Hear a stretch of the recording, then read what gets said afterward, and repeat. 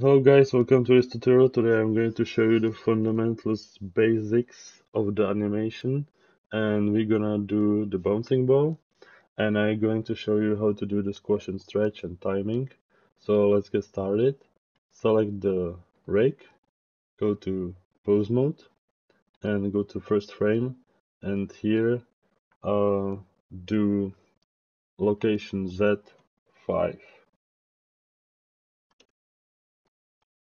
Hit E, put location.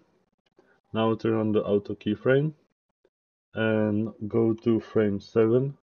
Here you can press 7 and put 0, so it's on the ground. Go to frame 12 and do value 3 on the Z. Go to frame 17 and do value 0 on the Z axis. Go to frame 21 and do the value 1.5 on the Z axis. Go to frame 25 and do 0 and go to last frame on 31. Here. Sorry, 28. Go to frame 28 and do 0.5 and go to frame 31 and do value 0. So now when I play it, we have the bouncing, and also we can put over here location 0, and on the end we can put location 3. So when I play it, it will go sideways, the ball.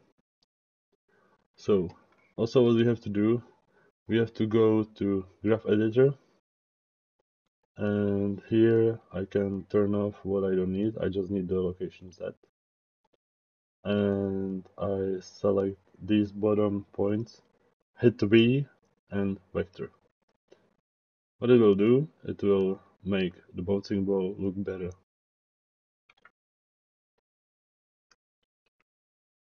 So now we move to squash and stretch.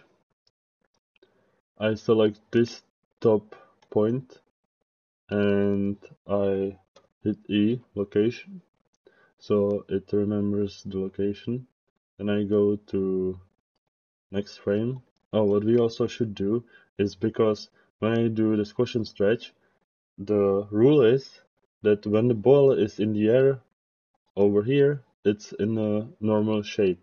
When it touches the ground on the contact, it's stretched like this. When the ball and then the ball stays, so here I have to copy this frame, paste it, because it will be for squash, and the ball needs to be squashed like this. Then in the air, stretched again like this. So here, because it's the first contact pose, I need to stretch it, and here you can see stretches. We can make it with the direction a bit, so it's like this, then it go up,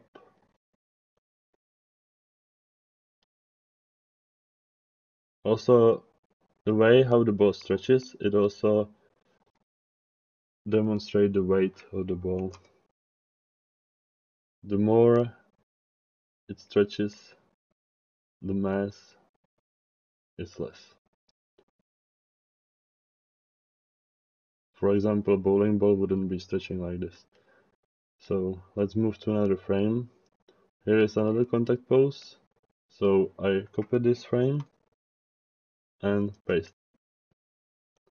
Oh, it doesn't, because there is we did the X location, so it moves it back on the X axis. So I need to stay on this frame, hit E and put location. I do it everywhere.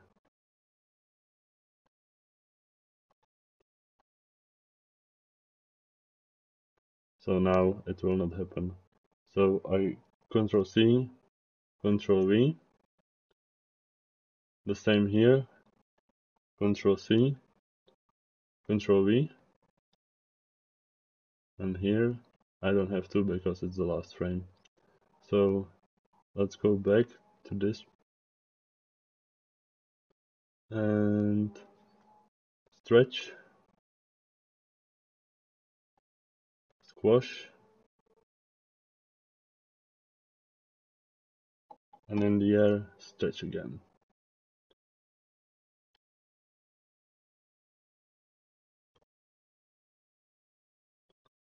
Go next. Here, when it's in the air like this, I have to throw it out so the ball is normal. And here it's next contact pose, so I need to stretch. Here it stays, so I squash. And it goes in the air, I stretch, but it goes just a little bit.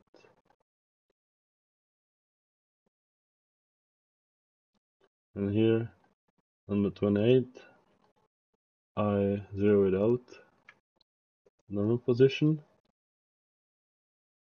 And here I need to do stretch again, just a little bit. Squash, just a bit. And then I will do stretch a bit. And one more frame. And here I will zero it out. So the final animation looks like this. And this is it, guys.